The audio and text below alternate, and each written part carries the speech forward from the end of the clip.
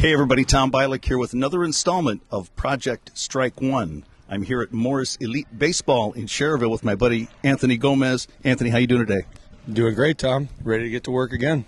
Terrific. Well, just to get everybody caught up a little bit, I was selected to throw out the first game situation pitch at a Gary RailCats baseball game on May 7th.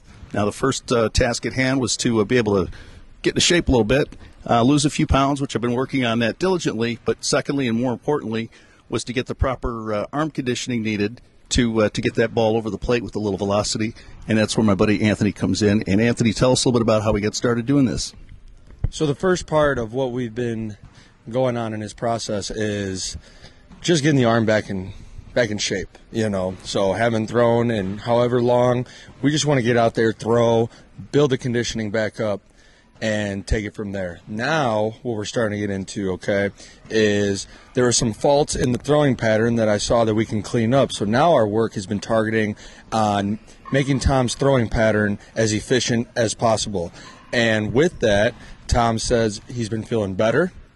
The ball's been coming out the hand easier, which is exactly what we're looking for. So now we built up that base, we're getting the throwing pattern down, and now we're going to be looking to take that next step. And that next step is going to be strengthening that newfound throwing pattern. And with that, we hope to see his overall strength go up, and then with that, hopefully see the little velocity go up as well. We got a goal of we want to throw the ball 70 miles an hour, and we're going to continue to plug at that and continue to strengthen the arm, get everything ingrained.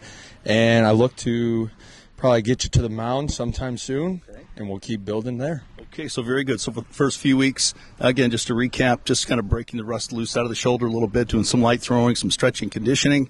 Now we're taking it up a notch, working on some technique. So after throwing a baseball for many, many years, you've basically reconstructed my entire pitching motion.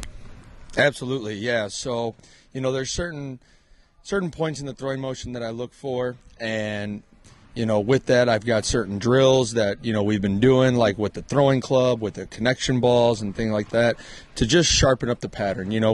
It's all about being efficient. Anybody can have any kind of throwing motion they want as long as they hit certain checkpoints in that motion. It's all clear. But, the older we are and whatnot, we just want to be efficient. So we want to make that throwing motion as efficient as possible, which should hopefully eliminate pain, help us feel stronger when we're throwing, and that's ultimately going to round it out. Right on. So, yeah, you're right. Nobody wants to get hurt doing this. No. So I feel like I'm making progress, but I also feel at times, too, that I'm the only one that feels like I can actually get this baseball past a professional baseball player. I know people out there dying to know, can this really happen? What's your assessment, your honest assessment, Anthony? Oh, it can most definitely happen. Like with the changes that we've seen over the past couple of weeks with his throwing pattern, how quickly he's picked up, we're going to continue to push your strength, push your range of motion, all of that. You're going to be throwing a ball maybe better than you ever have before. Well, I look forward to that. I feel good, feeling stronger, and I really appreciate all your help. Now, at the Morris Elite Baseball School, you work with students of all ages. If somebody wants to get a hold of you for help with either their pitching motion or really any kind of baseball conditioning, how do they get a hold of you? So you can go to our Morris Elite Baseball website, and on there you'll find our number, and you can contact us through that and, ask for Anthony Gomez. I'm throwing and strength coach instructor here, and be more than happy to work with you. Terrific, Anthony. Well, thanks so much. Sincerely, you're helping me out a lot. I'm learning a lot, which just goes to show you're never too old to learn and never too young to teach, because we're a few years apart, aren't we?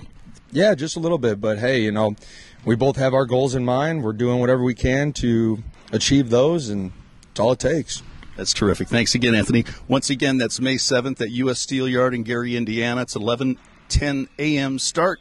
It's school day. It's be a lot of kids out there for school field trips. I understand they had about 6,000 people out there for this game last year.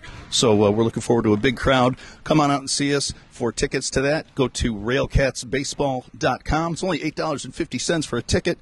And with it, you get a hot dog, chips, and a soft drink. What more could you ask for?